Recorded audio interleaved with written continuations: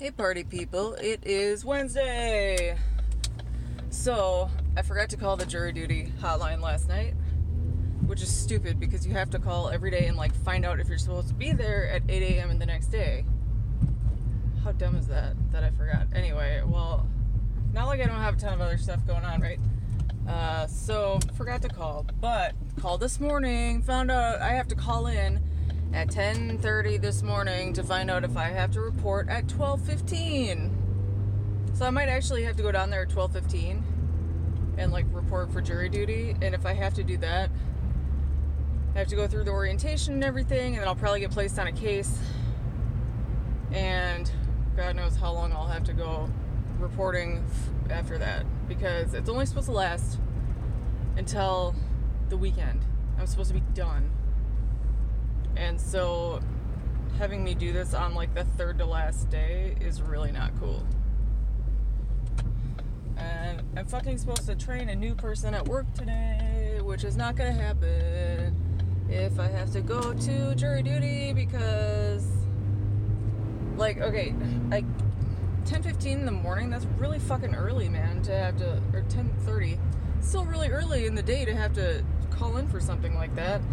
And then to be there at 12:15 means I have to leave St. Paul. To get to Anoka, I have to leave St. Paul, immediately after I call to go. So I could basically be going to St. Paul for an hour, which is retarded. Sorry, but it's fucking stupid to have to go all the way down to St. Paul and then go all the way up to Anoka.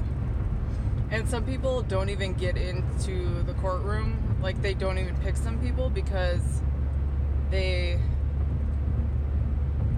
object to something in the case, or they have an emotional, attachment to something that's in the case, so they can't serve on the jury because they'd be biased and this and that. There's a whole selection process you have to go through, so it's likely that I wouldn't even get placed on a case even if I did go through all that. The likelihood that something even goes to trial is really small. My coworker went to jury duty, and the first day he was there, we thought he was going to be out at least the entire week, right?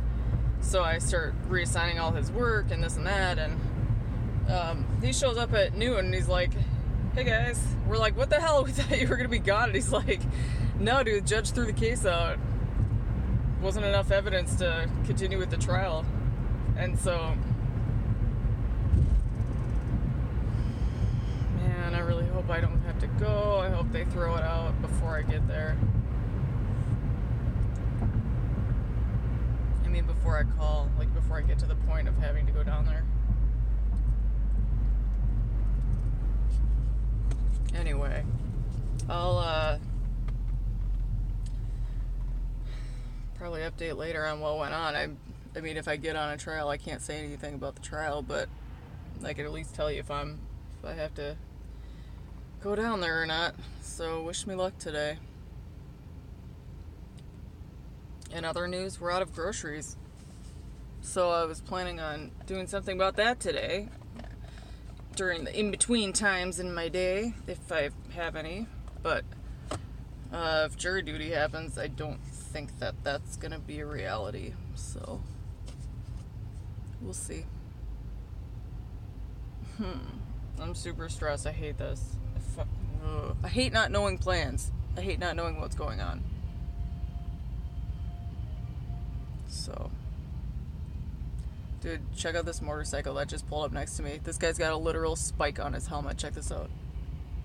What is this? What is this, you guys? What the fuck is on that helmet, man?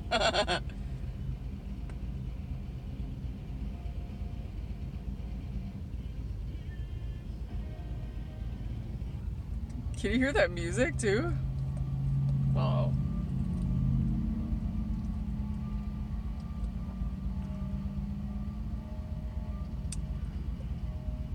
Wow.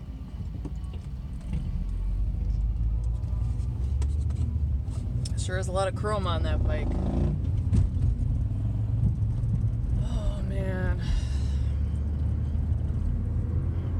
I'm gonna continue to be a giant ball of stress until I know what's going on.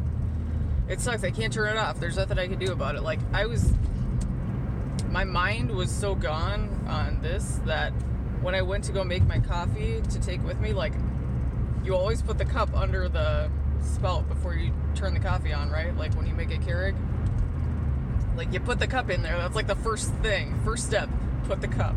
Second step, do the little thing to actually make the coffee. Like, put the pod in. Secure the pod in there, and then you press the button to start it, right?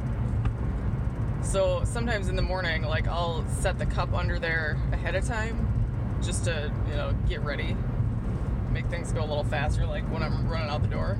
But today I didn't do that, which may be a little, sometimes I do it, sometimes I don't, so it's not necessarily out of routine to not put it in there. But I went to go start this stupid coffee. I put the Keurig in there.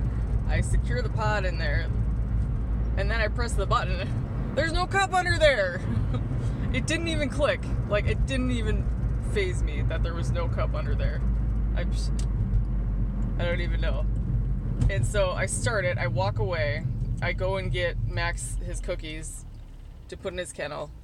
I come back. And I'm like, what the hell is happening? Like... I'm like, what is going on? So I had to open the Keurig to get the pot out of there, push the button to turn the machine off.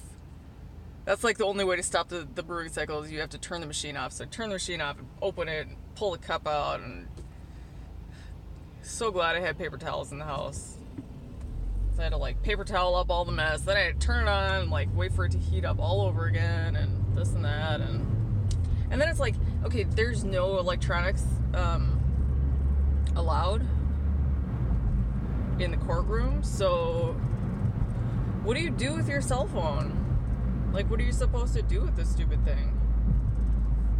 I understand, why they don't allow them, but at the same time, can't you just turn it off and leave it in your pocket or in your purse or something?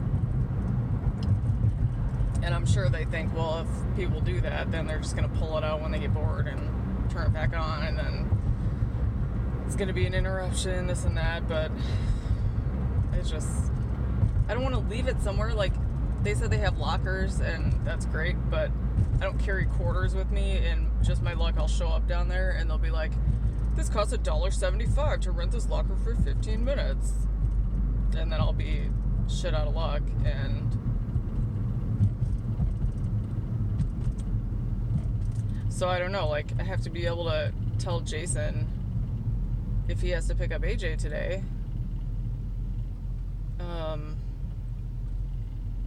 How can I tell Jason if he has to pick up AJ if I don't know if I'm going to be at the courthouse until after the time I would need to get down there to pick AJ up? Because it's not like they tell you how long it's going to take. They don't tell you your day will start at XYZ time and then it will end at XYZ time, because they don't know. It's all up to the judge if you're, if you end up getting picked for a thing. So, and even for the orientation day, that's what they said it would be for, is for orientation. But they didn't say how long orientation would take. Not on the letter they send you. They don't tell you on the phone message that you have to call every day. They don't tell you ahead of time any of this. So it's it's a pain in the ass to figure all this out. It really is.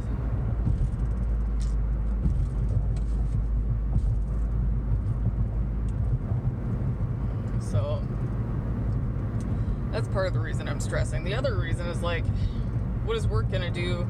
I'm the one that's supposed to train this person on their first day, and the rest of the week they're supposed to be training with me. So if I'm not there, then who else is going to be able to do it? I mean, everybody else is busy, has their own stuff going on, and they're not specialists in the area that we're going to be training them in. They don't know the proper procedures for all this stuff. I mean, they use it, but they don't necessarily know, this is what we're supposed to be doing because XYZ, because they're not They don't see it from that side. They see it from the side of like, this is a system I have to use to get my work done. And sometimes they tell me to do it a certain way. You know what I mean? They're not like involved in the design process with it, so. Oh, okay, I'm gonna go listen to some Planner Girl chatter. And try to calm down and breathe a little bit. And we'll talk to you guys later.